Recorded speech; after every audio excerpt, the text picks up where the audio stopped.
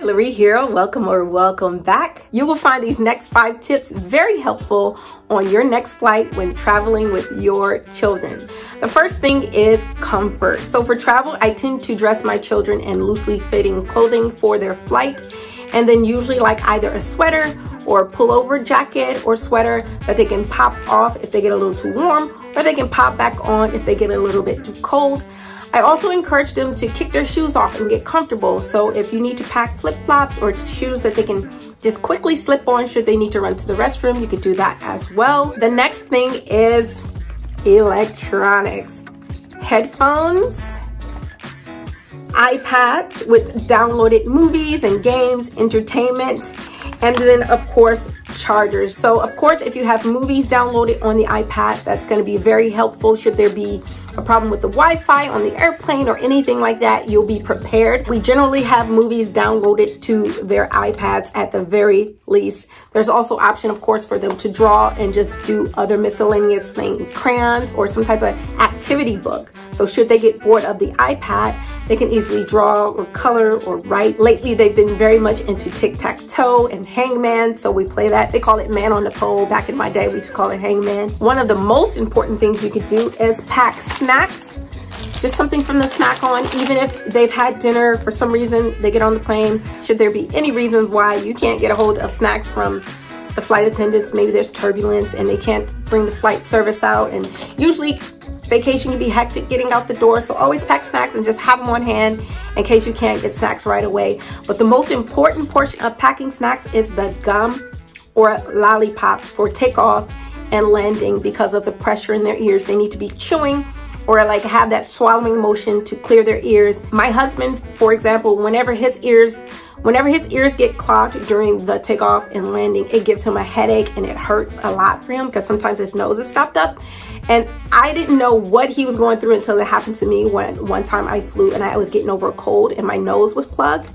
But the pressure and the headache that you get is like something you never want to experience. Now I know what my husband goes through. So pack gum. It's an essential, absolute essential that you're going to wish you had if you didn't have it on the plane. And of course, if you have a little baby that's breastfeeding, that's a really easy one, which is what I did with my little ones. I put them on to nurse for takeoff and for landing, which was incredibly helpful. And of course, these tips are really helpful for long haul or short flights.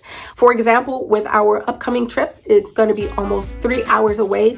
All of these things still apply. And even while traveling abroad, because I've traveled abroad with my children numerous times. And another thing you can do on the plane is try and get them up to move around as much as possible, walking up and down the aisles. Not only will it keep their circulation flowing, it will give them something else to look at and be distracted by and entertained by, as opposed to sitting in the seat. Sometimes I've seen where a baby is just kind of acting up and they just want to get up and move around, and I find that's really helpful. So get up and move around as much as possible. It's really great for your circulation, of course, as well, but it definitely keeps the kids from getting bored and cranky as long as it's safe to do so.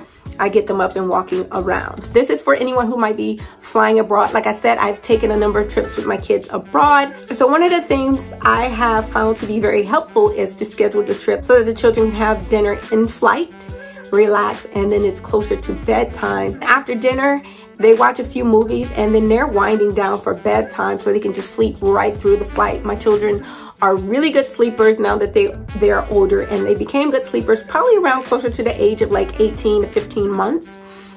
Once they go to sleep, that would be it. My kids used to sleep for 12 hours.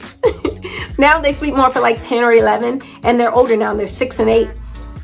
But I had a very strict sleep routine. So I find when flying abroad, just try to schedule it so that they have a little bit of time to play on the flight, but then they kind of ease into their bedtime. You take their pillow, their blanket, which I should have added to this list. It's not essential, but it's helpful if you have a small pillow or something you can roll up for them to curl up under. And of course, if you're taking an international flight, they usually provide sanitized pillows and blankets. I don't know what the restrictions are now, but back when we flew abroad, new pillows and blankets were provided. So that's really great. It's really great to schedule those international flights late at night so the kids can be knocked out. I hope this video has provided you with some helpful info and some great tips for your next flight with your babies. Please give me a thumbs up if you enjoyed this video or if you found it helpful. Please remember to subscribe. If you like travel videos, you definitely want to subscribe because I am often on the go with my little ones and with my husband as a family, and I also do solo trips, so stick around for some of those adventures that might inspire your next vacation. I will see you again very soon. Bye.